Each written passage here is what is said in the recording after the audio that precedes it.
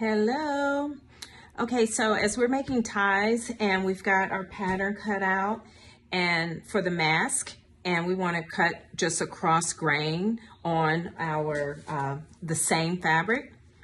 I've got this fabric, it's folded in half. Like if you had a whole bolt of fabric or whatever, a couple of yards, it would be folded in half. And because we don't need bias, because there's no curves, let's just cut strips across 2 inches,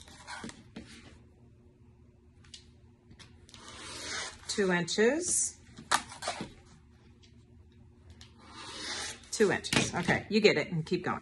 Okay, so here are our bias tape makers. They're called bias tape makers, but for this purposes, we're going to call it a folded strip tool.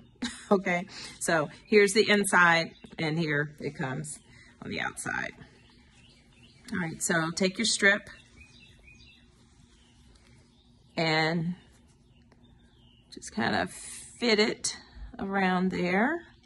So it goes in. This is the 2-inch size. Now this is what I've been doing because we've got all different fabrics. So I'm sticking it through there. And this is what I've been doing.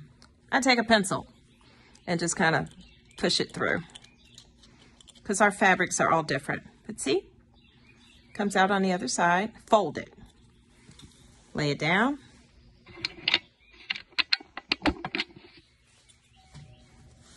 There you go. And then press. Pull it down and it begins to, it just keeps folding all the way down.